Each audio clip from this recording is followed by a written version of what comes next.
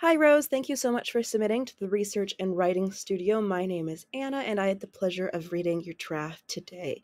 What you're looking at in front of you is essentially just an overview of the things I'm going to be talking about in this video. So that way, when you're revising your essay, you can just refer back to this screenshot instead of watching the whole video again or anything like that.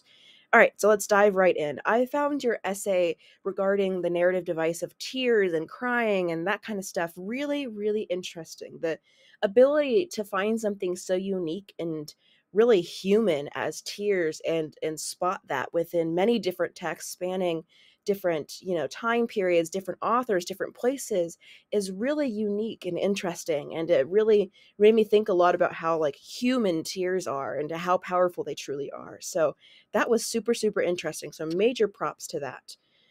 In terms of what I wanted to primarily talk about in this video, it mostly regards the assignment prompt and expectations. So answering the question itself. And I know that was one of your main concerns as well. So the assignment you sent me, it looks like it's your midterm, and you have to answer one of the following questions in an essay format. So when I was reading your essay, I was able to identify how you kind of talked a lot about how there's the presence of tears and the power of tears, but I didn't see any specific correlation or really reference to any of these prompts here. And that's something that you really want to make sure you achieve and include within your essay, right? Because that's what the professor is going to be looking for, is the answer to the prompts that they have given you, or to one of the prompts, I should say.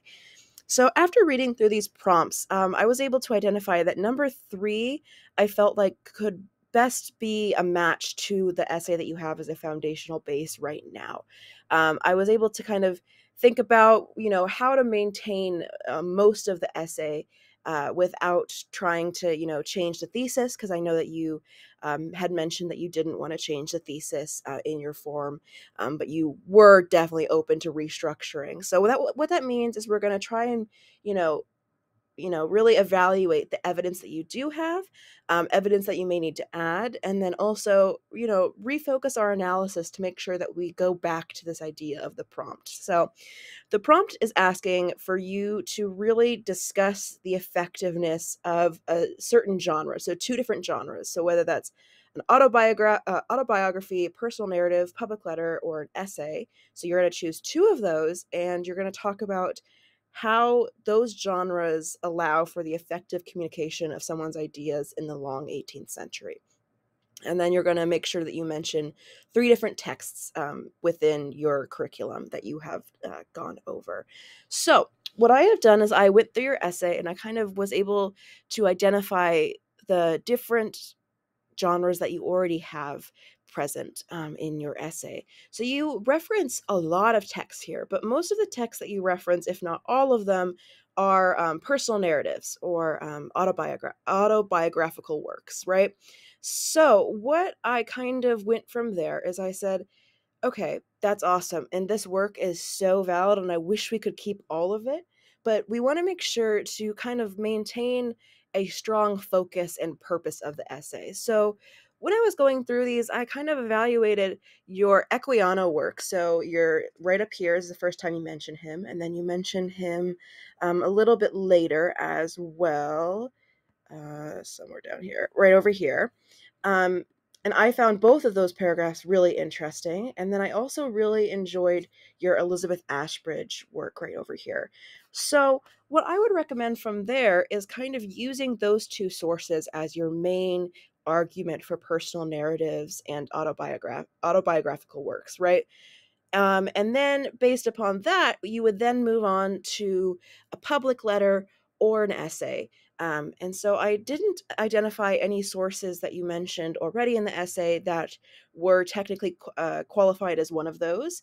And I'm not familiar exactly with your entire coursework that you've done. So what I'd recommend is make sure you go back into these sources and really look at something that would fit with these things, and then kind of fit it into your outline, which I have a suggested outline down here that's super, super, super basic, but it kind of gives you an idea of what we're looking for, right? So, your intro and thesis, you already have that. And then this could be, your Equiano work. So that would be the combination of both the paragraphs, right? Because just for your structure, keeping, the two sources or one source together is going to be the most effective for your argument, right? So here is where your Equiano work is going to go. And then you're going to have your evidence and analysis. And then maybe your Ashbridge work would go here. And then your choice of whatever genre would go here, right? And then a note that I'd want to make sure for restructuring is your analysis should definitely include, how the text effectively communicates the idea of tears, right, in the long 18th century. So you can still absolutely remain truthful to that tear theme that you've brought here, and because it's really valuable and it's really important, but that way you can still be able to restructure this essay to properly answer the prompt. I hope those resources helped you. Feel free to resubmit your draft if you have time and get a new pair of eyes on it, or you can respond to this thread as well. I hope you have a great rest of your day. Bye.